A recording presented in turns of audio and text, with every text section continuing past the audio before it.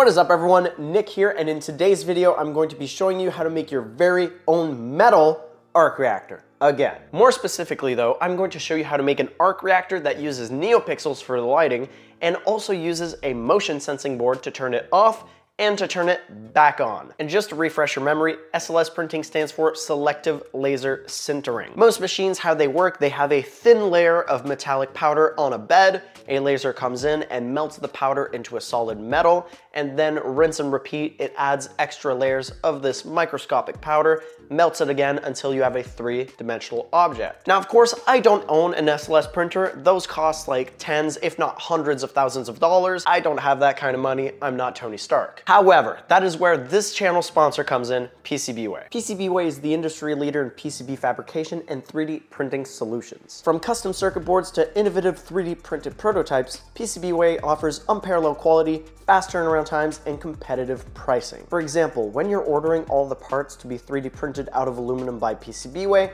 the total cost should be around $150-ish American, which honestly isn't that bad because once you're done your project, you're going to end up with something like this, a really cool and realistic arc reactor casing. And with that out of the way, I'm going to clear this table right here and I'm going to cut back to past Nick and we're going to unbox all the parts from PCBWAY.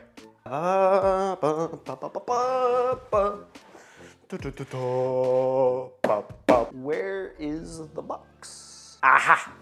I found it.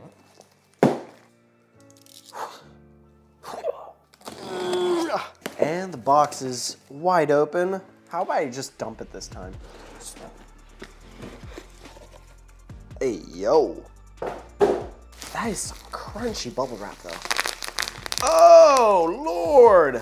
Anyways, I think we've got some parts in there, but I can't tell.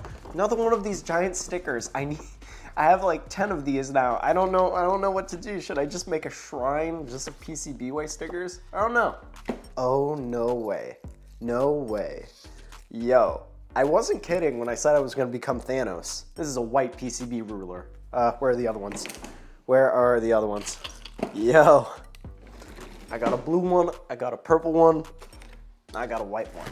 Look at this drip. This is drip. This is awesome. I love this. Okay, now let's talk about the actual parts themselves. Let me open this one first. So, this time around, instead of just getting the metal parts done, I decided to also get the clear resin parts printed by PCBWAY. So, let me show you guys what we got. So these are the two main clear pieces that we're going to be using for this arc reactor. And honestly, I think from now on, whenever I'm building stuff with PCBWAY, I'm just going to order the resin parts too while I'm at it because these prints are insanely good. Not only are they clear, the edges are super crisp and there's no scarring or anything from supports or whatnot. I think these might have been SLS or SLM printed. I'm not entirely sure, but like I've never printed something of this quality myself. So to have this in hand is just dope. So I'm gonna be putting these to really good use later once we start assembling everything and doing the light up feature for this. If you guys are looking for quality resin printed parts, I definitely recommend checking out PCBWAY because the prices are actually really reasonable. So let's move these to the side and talk about the metal components. Let's start with the big bag, shall we? Hey, yo. Hey, yo. Okay, so these are some of the bigger components that we're going to be using for the arc reactor. Of course, we have the front end with all the details that's going to be facing towards us. And there's quite a bit of texture on the parts that we're gonna have to spend quite a bit of time sanding down if we want to get this perfectly smooth. But besides that, these prints came out pretty good. Then of course we have this outer casing right here, and you can see all those little slits along the sides. They look really nice and crisp. No imperfections whatsoever except for the actual texture of the print, which is a result of the printing process. But yeah, no, these are looking great. Okay, next up is some smaller stuff. Those were the big components. Let's see what we have here. Oh, we got little baby bits. There we go. So these are 4 out of the 8 pieces that are going to go around this one clear piece. They basically just click into place right there all around this piece. So I'm gonna put those right away just to show you guys. So they don't all fit perfectly on there, but with some light sanding, we should have no issue getting these to fit. How about I just yeet all this on the ground? Oh no. And what do we have in here? We have the rest of them. So these are slightly different. They have different details on the side. So they go in between the other ones, just like that. And they make for this really cool pattern, which I think you guys are gonna like. So yeah, that is pretty neat, if I do say so myself. Then last but not least, we have the actual palladium core right here, which we're going to be sanding nice and smooth. And then we have the base piece, which is going to go on the, oh my lord. Oh, I see, these pieces have to come off.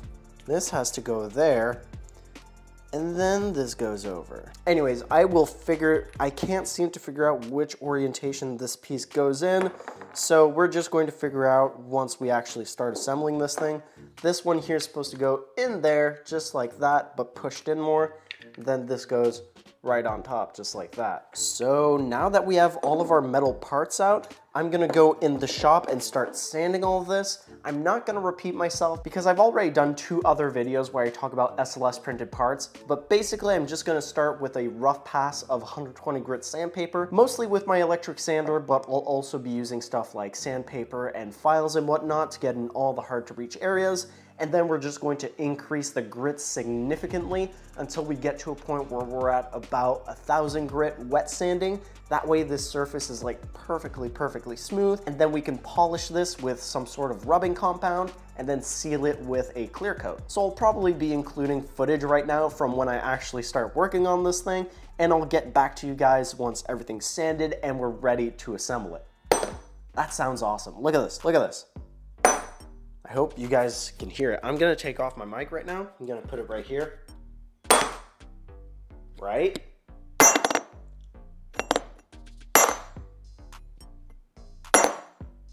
Still on theme with the ASMR today. I don't know what's going on. And once we're finally done sanding, polishing, and sealing these parts, we can finally move on to the assembly. Now, Neon Robotnik's arc reactor files are all slightly different, so let me show you guys how this one is assembled in particular. First off, you have the main face of the arc reactor itself with all the nice little inner details.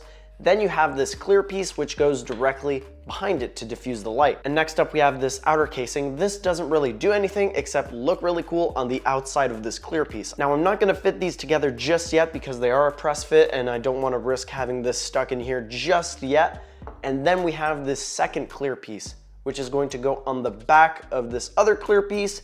And then we have all these little greebles that are gonna go around this clear piece. But not before we install this backing, which is supposed to be like the palladium core holder. It goes right here, and then these alternating bits are going to wrap around and hold this in place. Now you might have already seen, but the 2 most important parts of this whole process are these 2 clear bits. This is what's going to house our lights and all of our electronics. Speaking of which, let me explain to you guys what I really want to do for this project. So I've already considered putting a battery in this thing so it could be self-sustaining, but that's not quite going to be possible. So I am going to be installing a plug, which is going to be fitted inside of this palladium holder, which means we're not going to be able to put the palladium core in the reactor. It sucks, but it is what it is. But we are going to be doing a few really neat things with this arc reactor. Now, number 1, we're going to be using NeoPixels. Now, if you don't know it already, NeoPixels are basically individually addressable LED lights. So that means that we can program them to change intensity, to change color, to turn on, to turn off,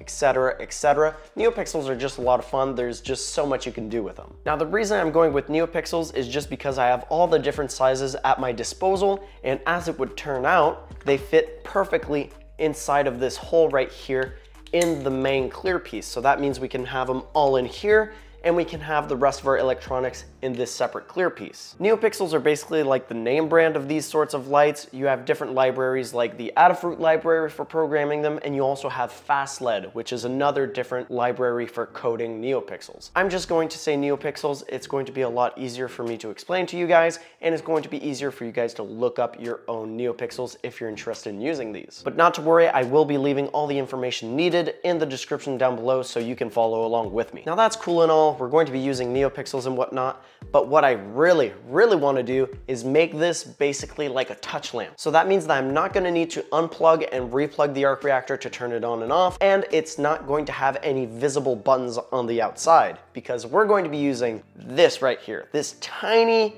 tiny, tiny, tiny red board is what is known as a TTP23 board. Now this is basically a touch sensor board. You're meant to touch the little circle on the back of this with your finger to turn it on and off. Now, once this is inside the arc reactor, we're not going to be able to reach it, but as it would turn out, if you leave a little bit of wire on one of these connectors on the board, I will show you which one in just a second when we actually start soldering this, it acts as an antenna which increases the range outside of whatever prop you're building. So that means that we can activate our NeoPixels on and off without even needing a button on the outside of the prop, so we can keep it perfectly seamless, no buttons anywhere. We just need to hover our hand over the prop and it's going to turn it on and off. But while doing my own research, I could not figure out a way to actually program the NeoPixels to do this. I just couldn't find any proper tutorials online explaining this. But this is where I came up with a pretty ingenious idea, or a really stupid idea depending on how knowledgeable you are with coding. This might look absolutely brain dead to you, but it works. Essentially, I took XL97's Iron Man helmet code and just sprinkled in a little bit of NeoPixel stuff, and voila, you have code which allows you to turn on and turn off a set of NeoPixels with a button. Now, most of that code is basically useless because we're not using servos, we're not using the iLEDs and all that, but it still works. So if you can do those modifications, awesome. If not, the code's going to be in the description below. We're going to be uploading that code to a board of our choice. Now, I recommend going with something like the ATtiny85 board that we used in the previous helmet motorization video, because this is actually going to fit in the casing of our arc reactor. Now, the Arduino Nanos are going to be slightly too big. They're not gonna fit in this quite right. If you need help figuring out how to actually code your ATtiny85 board, I definitely recommend checking out that helmet motorization video. We cover it in full detail, and I have some extra information in the description of that video that'll help you out. Now, once you have your code uploaded to your board, we can finally start talking about soldering. Now, you might want to start soldering your NeoPixels or whatever lights you're going to be using for this thing. Soldering up NeoPixels is actually quite easy because they only require 3 wires. You need the positive, the negative, and the communication wire, which is what's going to tell the NeoPixels what to do, what intensity, what color they need to be at, and all that fun stuff. When soldering your NeoPixels, even though they're in the shape of a ring like this, basically think of it as a long strip. You're going from your board all the way to the very end of your NeoPixel strip. Now, when buying your NeoPixel rings, I definitely recommend picking up ones that have a total of 6 pins on the back. Basically, you'll have 2 grounds, 2 pins for the voltage, and 2 pins for the communication going into the board and communication going out of the board and into the next ring. So the order that you solder these doesn't really matter, as long as you have power and ground going to all your NeoPixel rings, and your wire that is the communication goes from your board to one of the rings, out of that ring and to the next, until it gets to the last of the rings or to whatever NeoPixels you're doing. That way they're all connected in a daisy chain and they can all communicate with the Arduino. Now, I've already gone ahead and soldered some NeoPixels together and they're connected to a JR connector. The reason why I like using JR connectors for NeoPixels is because they tend to have 3 wires, a black, a red, and a white. So it's quite easy to keep track of what is what. Red is voltage, the black is ground, and the white is communication. If you need help soldering NeoPixels together like this, I definitely recommend you go check out my other arc reactor videos. So I'm gonna move this to the side and I'm going to show you my wiring diagram. So I don't know how well you guys can see this, but basically we have the NeoPixel right here, we have the COM, we have the negative, we have the positive, which is going to go to a 3.3 volt pin on the ATtiny85 board. And then we have these 3 wires, which are also coming out of the ATtiny85 board, which are going to be for a TTP23 board. So we have power, we have ground, and we also have the one that's going to be connected to the switch. And then we have that extra wire sticking out of the TTP board for the antenna. And then we have 2 simple wires also going to the ground and going to whatever is going to be the voltage input pin on the ATtiny85 board for the power, which is going to be another JR connector that is going to be sticking out of the Palladium core holder. So I really hope this made sense. If not, you're more than welcome to ask questions in the comments down below. But with that out of the way, let's start soldering. So when it comes to actually wiring everything together, everything is going to have its own pin on the board, except for the ground wires. We are going to need 3 ground wires all coming together into the ground pin on the board. That's because we have the power, we have the NeoPixels, and we also have the switch. So I'm planning on having all three be twisted together before I solder them to the board. So I'm just going to remove a few of these strands of the wire itself. That way they'll actually fit through the board, or else the wire itself will be too fat to actually fit in the hole. Same.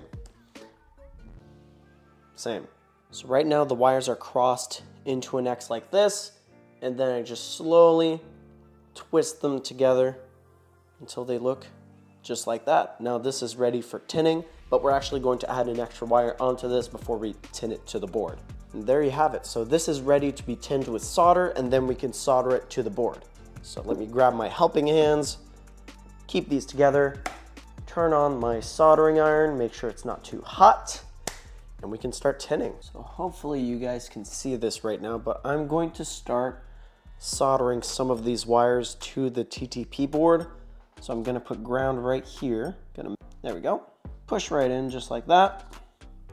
And then lastly, we have our pin for power. There we go. Beautiful. Now I'm just gonna use a set of pliers to cut out some of this here. These wires sticking right out. There we go. Beauty. So next up, we're actually going to be wiring our antenna to the TTP board. I say you get something about yay long, and we're going to be soldering to the last pin to this little black bit right here. There's 3 prongs on either side. We're going to be soldering it to the prongs closest to us on this side to our right. So the last one on the right here, 1, 2, 3, this is the one we're going to be soldering our antenna to. So let's go do that right now. So I have my wire here. Just gonna lay it right there. There's already a little bit of tin on it. It should melt right onto that pin. Beautiful. Awesome. We did it. And now that this is all wired up together, we're basically ready to solder all of this to our microcontroller of our choosing. So we're gonna go ahead and wire this little white wire, which is going to be for our NeoPixels, to pin number 4. Then we have the voltage output, which is either 3.3 or 5 volts, depending on your board. We have the ground wire. We have the voltage input wire, which is coming from battery. And then we have this white wire, which is coming from the TTP board, which is going to pin number 2 for the switch. So let me grab my board, get some solder on it, and solder all this up. One eternity later. So it's the next day. I was expecting that to take just a few minutes to troubleshoot, figure out what's going wrong. I tried using multiple boards with different code, with different NeoPixels, testing out the different code with those NeoPixels to see what was wrong. The boards would work, but the NeoPixels would never turn on. Then I finally decided, screw it, let's see if it still works with an Arduino Nano. And lo and behold, if I grab a battery, plug this in, oh my lord, and you will see that it works. The touch sensor works, and it turns on and off the Arduino using the helmet code. Why doesn't it work on other boards? I have no idea. If you do have an idea, please feel free to leave a comment in the comments down below. But yeah, so it works off an Arduino, which is fantastic. I did figure out a way to actually make room for the Arduino inside the arc reactor, because a bit ago, or it's this way for me, that way for you. A bit ago in the video, I did say that there wasn't enough room for an Arduino. I lied. There actually is. The only thing is these NeoPixels are going to need to be right against this resin piece. So we might end up seeing some of the individual pixels. However, with the way that the front detail piece is laid out, most of the individual NeoPixels won't be visible because of this center detail ring. We might see a few, but honestly, it's not gonna be the end of the world. There's just so much going on the front of the arc reactor, it's going to be barely noticeable. So I think we're going to be good. And with that said, now that everything is working correctly, the only thing is there's a slight delay when turning back off, but it works just right. As you can see, I'm not even touching the board. My hand is just slightly getting close to the wire, and it triggers it. Fantastic. So I'm going to unplug this, and I guess we're just going to start assembling this thing. I think we're going to start with this main clear bit, installing the NeoPixels inside of this. It is going to be a tight fit, because as you can see, it's like the exact outer diameter of this hole right here. So we are gonna have to push ever so slightly on this thing to get it in. There we go. And now we need to align it correctly. So I am going to be using a little bit of super glue on this. So let me grab this here. Getting glue fumes all up in my eyes. Yes, okay, so this kind of works. So I put the Arduino on an angle and I'm wrapping this wire, which is the antenna, all around this. So the red light is on for the Arduino board. If I bring my hand next to it, I can see the red light for the TTP board. And if I bring it away, it turns on. And if I do it again, it turns right back off. And again, and it turns on. And again, and it turns right back off. Yeah! So now, if I just put the cover on this, there we go. I just realized I forgot to install this piece around this, which means I'm gonna have to completely take this apart again. Oh boy, come off. I will need to unplug this. Then these two are gonna be mated basically forever now because it is a really tight fit. So now these two are one piece. I don't think I'm gonna need to glue these together because that was really tight. Yeah, that'll do. That'll do nicely. Now let's see if I can actually put this back together now. Okay, I'm just gonna stuff the electronics right on through and we're just gonna work our way backwards. So it doesn't fit as deep as I thought it would because of this metal piece. So that actually helps us quite a bit. So since this metal piece lifts this clear piece up, this means we have more room on the inside. Let me pick that up. So now we just need to add these at intervals all around this bit. We should have something that looks pretty darn nifty. Okay, wow, these just kind of popped right on. That's awesome. Now I will need some glue. All right, so it's all glued together. It should work just fine. I did test it right before starting the gluing process, so it should work. It should. That doesn't mean it will, but we're about to find out regardless. So let me plug in the JR connector right there. That's all plugged in. Don't roll away on me now. Stay there. Plug this right on in. The Arduino seems to be on. I can actually see the red lights through the transparent piece. It's kind of cool. And if I bring my hand here, the red light on the TTP board comes on and it turns right on. It works! Success.